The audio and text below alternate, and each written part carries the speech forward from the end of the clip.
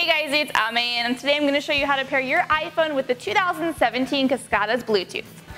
So the first step is to make sure that your phone's Bluetooth is turned on. You can either get there by going to your settings and turning your Bluetooth on, or an easier way is if you just swipe up.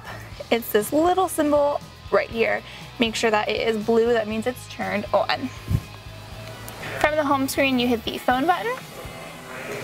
Go down to phone settings and hit enter, Bluetooth, pair device.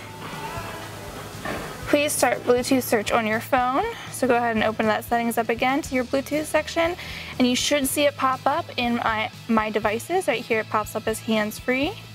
We're going to click on that one.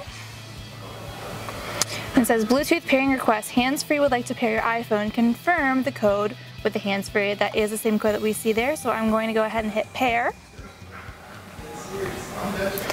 And you can see it popped up on Ame's iPhone, so we are all set to go. You can play music, you can talk on your phone, incoming calls will go through your speaker system, so you can just actually accept them on your steering wheel, hands-free, super great safety option, and it's everything that you can do on your phone audio-wise comes straight through the Cascada. So that's it, it's super easy. Please remember to do this while your vehicle is in park, and if you guys have any other questions, you can tweet us, comment on this link, comment on the Facebook post, and let us know what else you want to see. Thanks, see you soon.